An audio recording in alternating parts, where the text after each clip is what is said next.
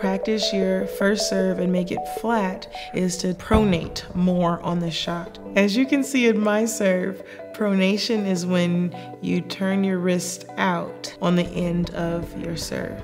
If you do that pronation, you're going to get a much flatter serve and it's going to go through the court faster than it would otherwise. Practice your first serve and make it flat is to pronate more on the shot. As you can see in my serve, pronation is when you turn your wrist out on the end of your serve.